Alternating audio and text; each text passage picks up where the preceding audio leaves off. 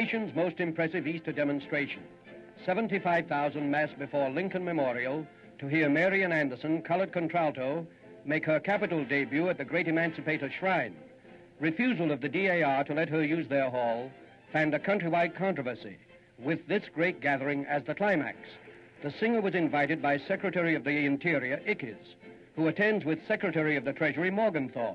Spectators include Supreme Court Justice Black, New York Senator Robert Wagner, and a host of notables, here to listen to the voice acclaimed by many as the finest in a century.